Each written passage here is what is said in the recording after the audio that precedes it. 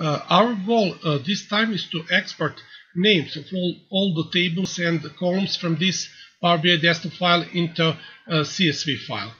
For that we are going to use Visual Studio.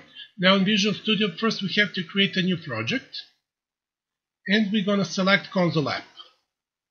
Next, in this dialog we will accept all default values, but we have to be wary of this folder. Now this folder is where our project will be saved, and I had a problem where my antivirus program Avast was blocking execution of this Console App, and because of that you have maybe to add this folder to exceptions list in your antivirus program.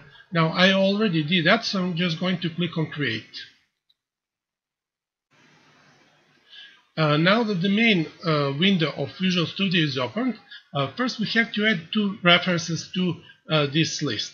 Now those two references refer to these two DLL files. Now these two DLL files are part of installation folder of Tabular Editor, or you can just download them from the internet, or you can use sample files from the end of my blog post. But we have to reference these two files. So we go to Visual Studio, we right click here in Solution Explorer on References node, and we select Add Reference. We will choose this file and this file. Okay. Now we have everything prepared. We are going to delete all of this template code, and we will add our code.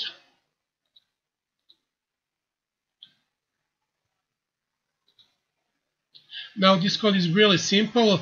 We have a connection string, we create a server object, we connect to our server, then we take a model from this database in our server. This code is for writing down our results into a file on the disk, and this is one loop that goes through all of the tables, and for each table it goes through all of its columns, and it writes down table name and column name.